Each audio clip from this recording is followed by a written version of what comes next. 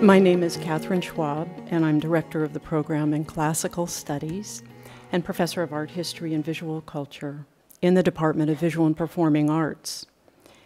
It is a great pleasure and a personal delight to introduce Professor Thelma Thomas this morning. Professor Thomas is Associate Professor and Director of Graduate Studies at the Institute of Fine Arts, New York University, where she received her PhD. Her current research on cultural exchange concerns textiles and dress, especially monastic dress and Byzantine silk. Her larger areas of focus include late antique, early Christian, Byzantine, and Eastern Christian art, architecture, and archaeology. Within this larger frame, Professor Thomas is especially interested in looking beyond assumed borders to examine and investigate cross-cultural interactions in Egypt, Nubia, and Ethiopia in the context of Eastern Christianity. Professor Thomas teaches a wide range of courses at the Institute of Fine Arts. I want to take all of them, including soft furnishing in late antiquity along the Nile, Byzantine art, ornament in late antique dress, and Byzantine silk, as a few examples. Professor Thomas has long been involved in the digital arena, and she continues to find ways to harness these tools to work with, and for art history topics and projects. Her book and journal and book chapter publications are many, just a few here. Perspectives in the Wide World of Luxury Late Antique Silk Finds from Syria and Egypt, in the publication Silk, Trade and Exchange Along the Silk Roads Between Rome and China in Antiquity. Another, Mnemonic, Devotion and Dress, and some monastic portraits from the Monastery of Appa Apollo at Bawit, to which we will be shortly turning.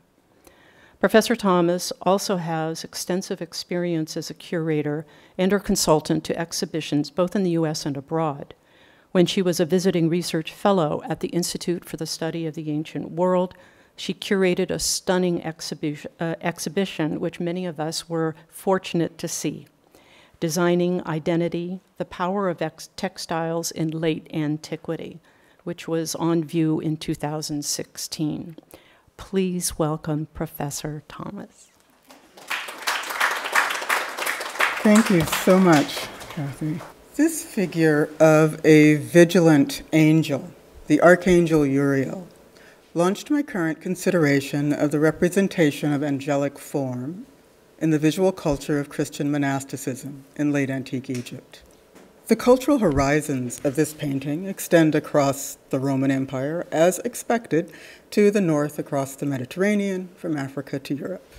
My outlook from this angel is more toward the east, as I consider connections to Roman Palestine and Persian Mesopotamia, and cross-cultural religious frontiers to address interactions with Judaism, including Ethiopian Judaism. Throughout this consideration of angelic form, my perspective remains firmly grounded in Egypt, and, to be more precise, in Middle Egypt, at the Monastery of Appa, that is, Father Apollo at Bawit, the location of this image of Uriel. The Monastery of Appa Apollo was located within the orbit of the city of Hermopolis Magna, which had been a major city from the Old Kingdom through the Pharaonic period, including the ancient Nubian and Persian political interludes, as well as the Greek Hellenistic Ptolemaic period, and continuing through Roman late antiquity. Over time, associations of this great city to the ancient Egyptian god Thoth came to accommodate his Greek counterpart Hermes, who was known in Coptic as Shmun. Thus, the Greek name for the city, Hermopolis, and later variations, including the present Arabic name, El Ashmunain. I mention this long history, in part to emphasize the constant and multiple cultural and worldly entanglements of this city and its territory. I show this plan of the city to illustrate that the city remained an important religious and administrative center for the region, filled with magnificent architectural monuments, attesting to its glorious past and present. The map shows, in part, that by the late 4th century, Apollo had founded his monastery among a growing number of communities in the new monastic movement that provided an alternative to the worldliness of city life. I will refer repeatedly to one late 4th century text, The History of the Monks of Egypt, for a range of references to Apollo's monastery, to angels, and instances of cross-cultural contacts. The History of the Monks of Egypt recounts the travels of pilgrims from Palestine, Roman Palestine, who sought knowledge of Egyptian monastic practice. This map charts as well their visit to Apollo's monastery, around the area and then north. As they traveled through Hermopolis, the Palestinian pilgrims learned of a miracle that had occurred centuries earlier during the visit of the Holy Family. Ancient temple sculptures fell to the ground when the infant Jesus passed by with Mary and Joseph. This popular extra-scriptural lore provides some idea of later impressions of the monumental ruins of the ancient city. The plan of the city indicates as well how some ruins were reused and replaced by the massive church complex built in the heart of the city in the 5th century. The History of the Monks of Egypt recounts that Apollo's monastery was home to some 500 monks, all of them holy men, including a group of Nubians or Ethiopians. Apollo attracted pilgrims and disciples from afar because he was renowned for the miracles he had performed and was seen as, I quote from the text, a new prophet, a new apostle, both Christ-like and equal to the angels. Even his monks looked like a real army of angels. The text provides glimpses of life in the monastery, including the pilgrims' audience with Apollo himself and the interpreters provided for them. Although throughout subsequent centuries, Apollo's spiritual authority continued to grow, as did the monastery he founded. His special association to angels continued, as did broader associations of monks to angels, also noted in an encomium, a praise text for Apollo that I'll mention later. By the 6th to 7th century, the monastery extended over a vast terrain that is still being mapped. This recent map gives a sense of the archaeological attention concentrated on the northern sections of the monastery, with less attention paid to the southern sections. The striking, lavish decoration of the architecture of the monastery at its height in the 6th to 7th century is evident throughout the site. Part of my current research addresses how this art continued to promote Apollo's spiritual authority, in part through portraits of him. And one of these portraits of Apollo is included in the composition with the figure of Uriel in room 40. Room 40 was in a complex of rooms to the far south. So note that the orientation of this map shifts to the side instead of, so north is no longer at the top of the map. All right. The southern reaches of the site are less well known. Room 40 is sparsely documented, although it preserves some of the grandest painted decoration. In addition to this one sketch plan of the complex of rooms 40 to 46, photographs document built-in furnishings, small-scale movable finds, painted imagery, and inscriptions. So in ground plan, room 40 and its neighbors were simple rectangles, and more complicated in elevation. The space of room 40 was vaulted, and the walls to the east, west, and south contained multiple niches. A clay altar is the only known object found in room 40. Whereas niches, altar, and the preserved painting indicate that this room served a devotional function, other functions cannot be ruled out. The sheer quantity of niches suggests multiple functions.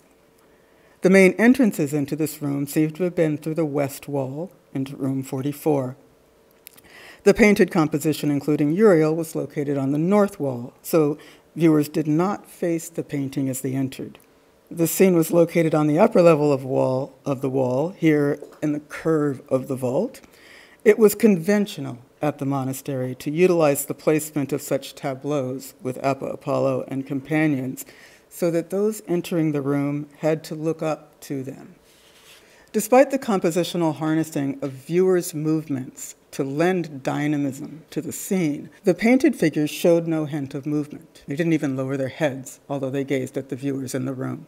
The holiness of the figures was announced by their halos, and more specifically, by their titles and names in their painted inscriptions. So we have the left to the right there, John the Soldier, a martyr, Apahor of Pret and Apa Amanathone, apparently local monastic fathers, the Holy Apostle Peter, who holds the key that is his special attribute, the Holy Apa Apollo the Great, the Archangel Uriel, the Holy Apa, and his name is missing for the fall of the plaster, who's also identified as the Father of the Works, apparently another local monastic figure, the Holy Apa Anup the Great, who's the companion of Apollo, the co-founder of the monastery, who's often portrayed in these paintings of Apollo the Great.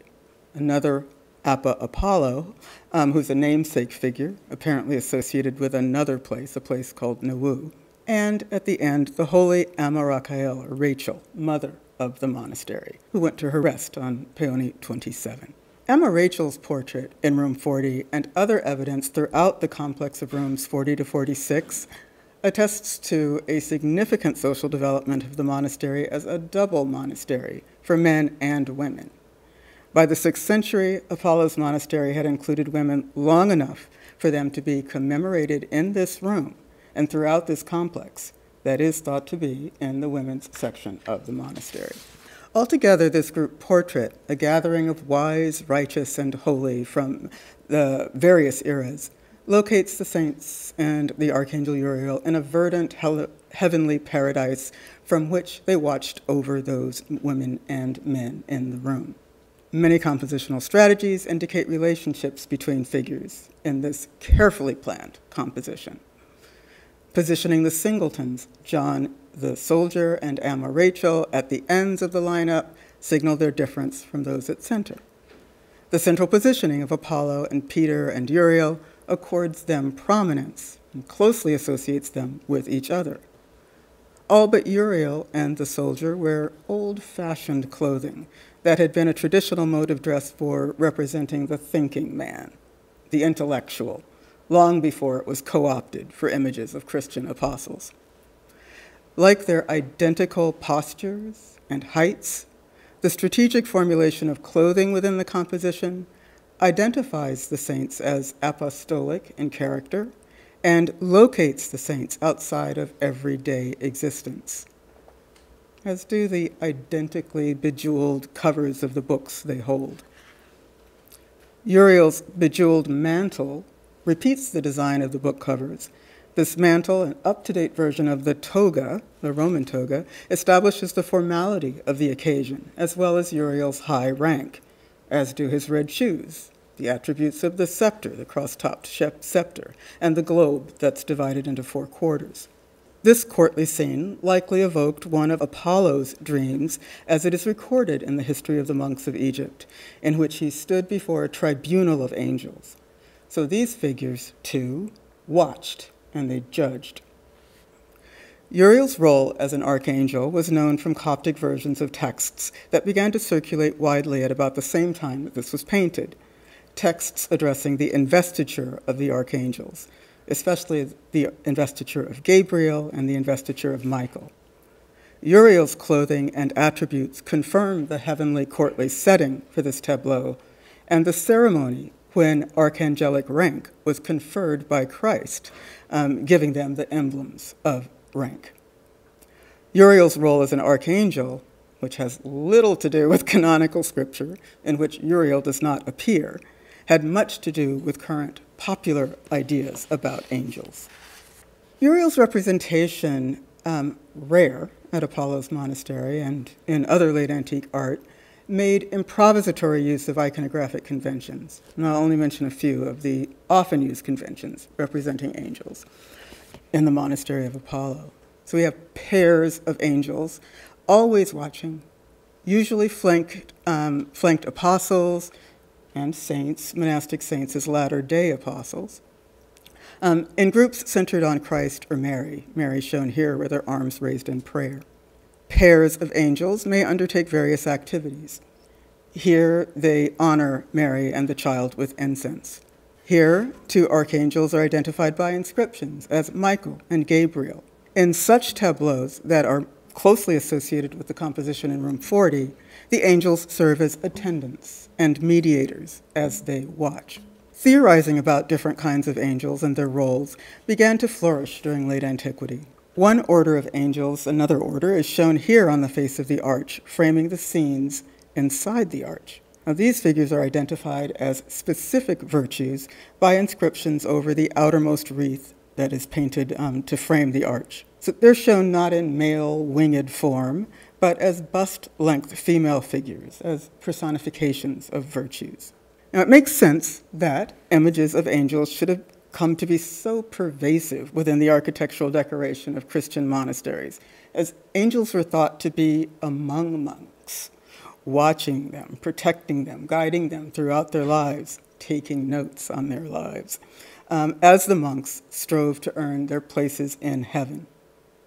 On earth, angels were visible only to the most righteous. However, angels appeared to all in their depictions and wall paintings. At these monasteries and elsewhere, angels came to be closely associated with architectural spaces overhead that were transitional and liminal, such as lintels. And as I've shown elsewhere, niches and apses are examples of spaces understood to connect this world to the heavenly, a connection underscored by the many prayers inscribed on the walls in these rooms at Apollo's monastery that were addressed to the angel of this vault. Apollo often had the help of angels, as well as visions of them. On one occasion, as noted in the encomium to Apollo that I mentioned earlier, Apollo received the vision of an angel who urged him to come to the church he had just built, as Christ was calling him there. Apollo then saw the ceiling of the church open and fill with angels descending into the church. So in contrast to pairs of angels, the single figure of an angel in a compositional unit is usually associated with a narrative, as here in this series of vignettes beginning with the Archangel Gabriel's annunciation to Mary and continuing through his nativity. Similar compositional patterns are found at the Monastery of Apollo, at Saqqara, and at other Egyptian monasteries. But no two compositions are exactly the same. They play with iconographic conventions by the same sets of compositional principles. Although late antique wall painting programs of non-monastic churches do not survive in Egypt, church programs elsewhere, across the Roman and early Byzantine Mediterranean, begin to appear in the 5th century, already experimenting with a range of angelic forms, and by the 6th century, as in Egypt, are improvising with conventional forms. A highly unusual singular representation from the Monastery of Apollo, thankfully closely described by the excavators, shows a smiling angel torturing a sinner in hell. This image has been connected to an enduring tale told in biographies of the Egyptian monastic founder Pachomius, who lived in the 3rd to 4th century, and the Egyptian bishop Byzantius, who lived in the 7th century. The idea of an angelic overseer in hell is also related to Uriel in the Book of Enoch, a text that originated in Jewish culture around the 3rd century BCE that continued to circulate in late antiquity in the Eastern Mediterranean and Near East, although it is preserved in full only in Ethiopic Ge'ez.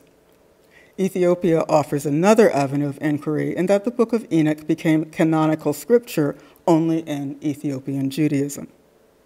The Book of Enoch explains, amid extensive explanations of why the world came to be the way it is, how Uriel was assigned to watch over and torment those angels who fell from grace by lusting after human women and joining with them. So, this image of the tormenting angel provided a visual reminder to monks in their attempts to live the angelic life, and likely brought to mind the knowledge of Uriel watching over fallen angels that's also prevalent in Coptic apocalyptic literature. And may well have had a very special meaning in this part of the monastery that was a part associated with women. A complementary, beneficent image shows an archangel nestling saved souls. So although the composition with Uriel may appear bland and benign, it does have a dark side. In addition to Enochic literature, investiture, and related texts, often told from the perspective of apostles, these are so-called apostolic memoirs, I'm starting to follow other promising avenues of inquiry for charting the cultural horizons of this depiction of Uriel, and I have time to mention only a couple of examples. One aspect of Uriel's image is the idea of the four archangels looking out in the four cardinal directions, as glossed by the four divisions of the globe. This is also an attribute of the archangels Michael and Gabriel in Christian tradition. The motif of the globe had been associated with the Greek sun god Helios Apollo. Later, Christ is Helios. And here, as Moshe Idel has argued, its use in this Jewish synagogue mosaic is associated with the angel Anaphiel.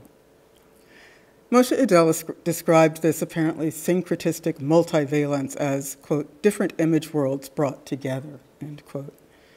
Now, even without the, to us, helpful cues to the different cultural worlds of Jewish synagogue context and pagan zodiac, I think the monastic programs brought together conceptual worlds that to us seem quite different. The worlds of men and women monastics, for example, and Jews and Christians intersect here. Popular interest in angels burgeoned in late antiquity, in Jewish as well as Christian and other contexts, in ritual uses often characterized as magical. Magical texts preserved on amulets and a kind of object called Babylonian incantation bowls from the Levant and Mesopotamia used variants of a formula that was to become a prayer that is still part of a Jewish bedtime prayer today and recited on other occasions as well. And that this prayer is the source of the title of my presentation, and Uriel is before me. So I see a connection between this formula for prayer and the compositional force of watching angels at Apollo's monastery. And I do want to stress that there are Egyptian, including Coptic, variants of this formula. In various instances of this prayer, the locations of angels may shift, as may the constitution of the group of angels. Here I quote on the slide a late antique version from a Babylonian incantation bowl commissioned for a woman named Dudita. Now, scholars have noted that many of the Babylonian incantation bowls with this formula were commissioned by women.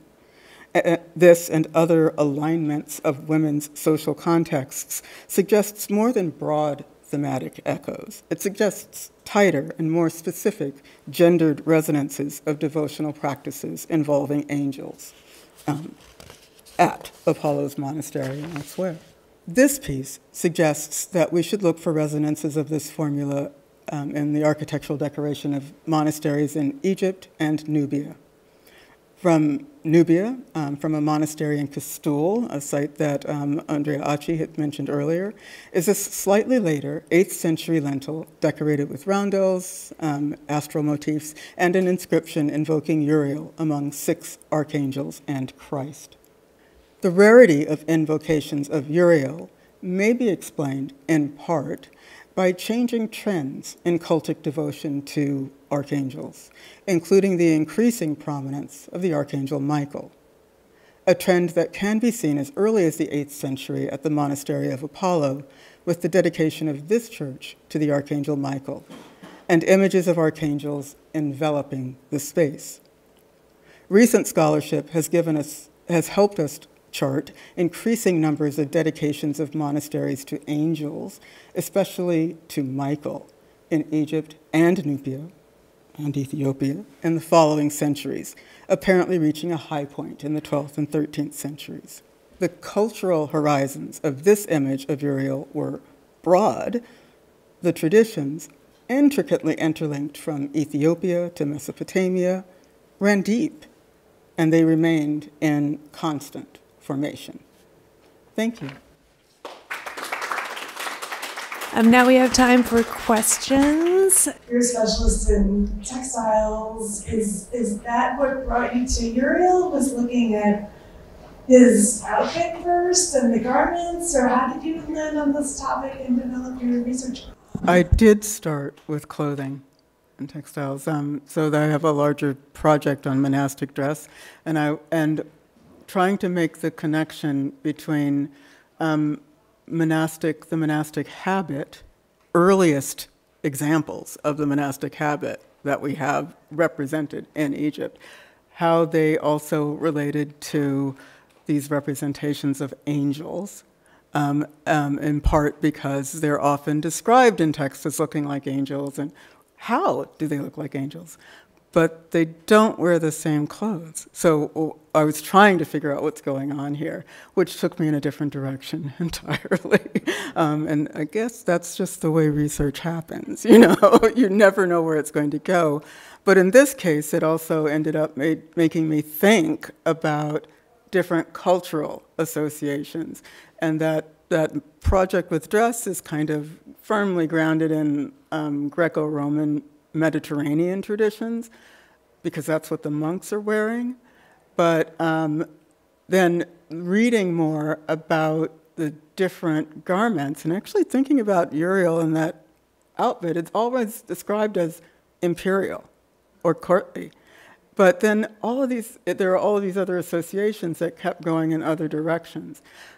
So this one angel, it is, to me, it's firmly embedded within that Greco-Roman Mediterranean cultural context, but it doesn't mean that we can't just turn to the side and follow what some of the other intercultural connections might be. And as Professor Bagnall mentioned last night, as Professor Alchi mentioned, you know, there are so many different directions these are going in. Yeah. I just have a question for Dr. Thomas. Thank you for your talk. I'm sorry if this is too specific of a question, but I vaguely remember a life of Abba Apollo Coptic in the back of my mind. And I'm wondering, is that the Abba Apollo? Yes. And does that life help at all with contextualizing the finds in the monastery? It does, and especially for the other aspects of dress, but it wasn't as helpful for this particular project. And I was trying to use these sets of texts that were interrelated as well. So I ended up not addressing that one, which actually is important in that monastic dress project. Thank you so much, Dr. Thomas.